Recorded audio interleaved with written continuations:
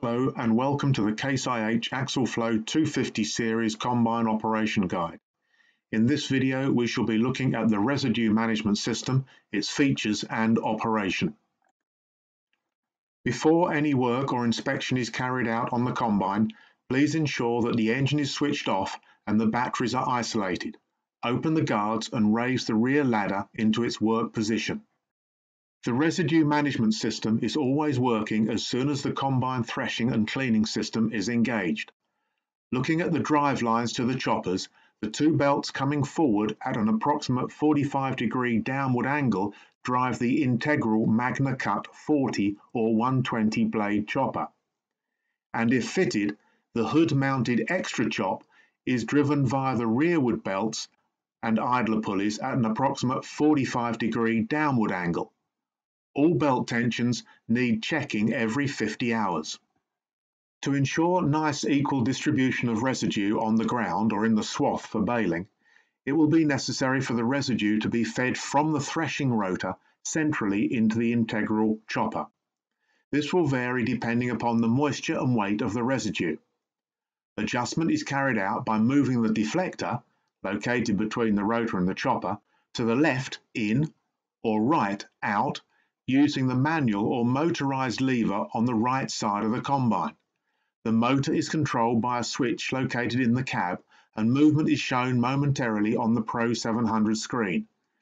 Visual inspection behind the combine is necessary to check that the spread has been correctly adjusted. The integral Magna Cut chopper has a 2-speed selector on the input shaft, selectable from within the cab or from the switch in the toolbox. Select high speed for chopping operations and low speed for swathing operations. The chopper shaft bearings on the left and right need grease every 100 hours. These areas need blowing down and cleaning every day or more using compressed air. The extra chop has a 2-speed drive pulley. Normally the belt is fitted to the high speed side, but if you are chopping maize stalks, then it should be fitted into the slow speed pulley. Just above the batteries near the frame of the combine is a small hydraulic ram. This ram controls the position of the Magna Cut fixed knives and has up to 5 positions: out for swathing, 25% in, 50%, 75% and 100% in for chopping. Note it is limited to out and 25% in when used in conjunction with the extra chop.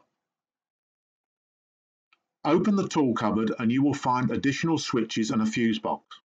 2 of the switches located in this cupboard, mirrored on the Pro 700 run screens, are the residue swath open or chop closed rear door switch and the Magna Cut swath low or chop high speed switch. The usual combinations are door open low speed, selected to form a swath, door closed high speed, selected to spread chop material. 2 other combinations are possible, but care should be taken if used not to inadvertently block the chopper or spreaders.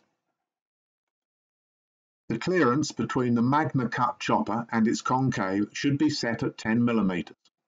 It is adjusted using the bolts in slotted holes on the sides of the combine frame. The red shear bar, normally stored under the concave, can be moved to the top of the concave to create a finer chop. But be aware this is power and fuel hungry and advisably be used if all other adjustments have been tried. Considering the standard residue system for a moment. When the residue for swathing leaves the Magna Cut chopper, it is thrown through the open door, lands on the straw chute to kill the speed and falls to the ground. The straw chute angle is manually adjusted depending upon terrain and wind conditions. Too flat could block the chopper. Too steep will allow straw to be driven into the stubble, extending the drying time for baling. Raise the chute completely for roading. Residue coming off the sieves falls into the spreading discs and is thrown out to the sides of the combine. When the chopping mode is selected, chopped residue and chaff falls into the vertical spreading system. To ensure an even spread of material, there are several adjustments available to the operator.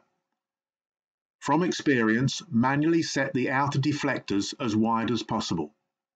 Then, using the control arm switches, set the disc speed to approximately 750 rpm for spreading most crops, or set the disc speed at approximately 350 rpm for spreading corn stalks.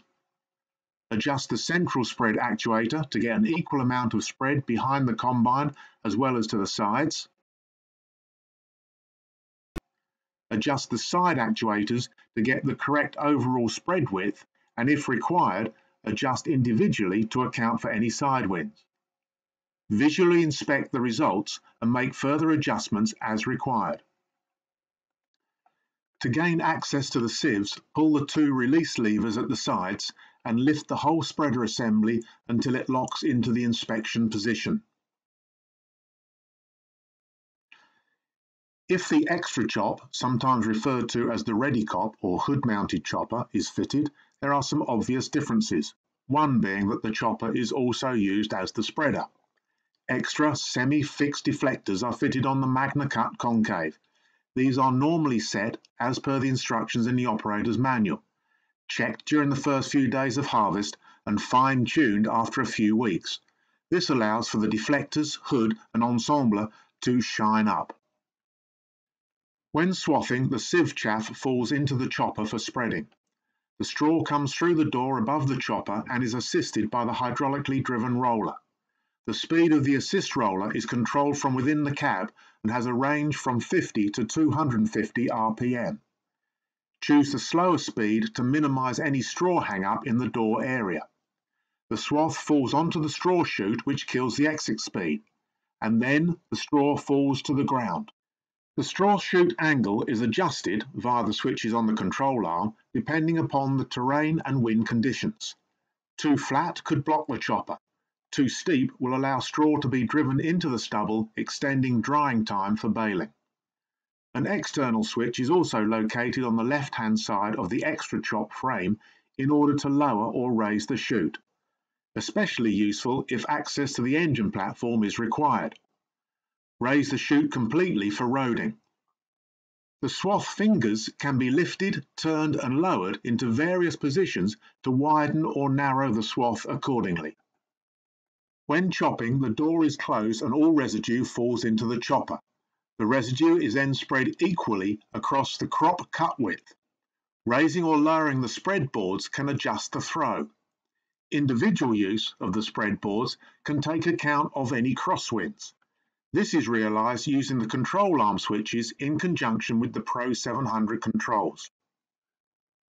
On both systems, one of the Pro 700 run screens need to be set up with the following information: chopper speed door position, spread set point, left spread width, right spread width, spreader roller speed, spread distribution, not required if the extra chop is fitted, and knife engagement percentage. When the combine is not engaged, this screen enables you to instantly see the residue management information. You are able to choose between 4 swath and chop combinations and memorize 3 settings for the spreading widths. For example, middle switch for normal and light breeze conditions, and the others for left crosswind and right crosswind.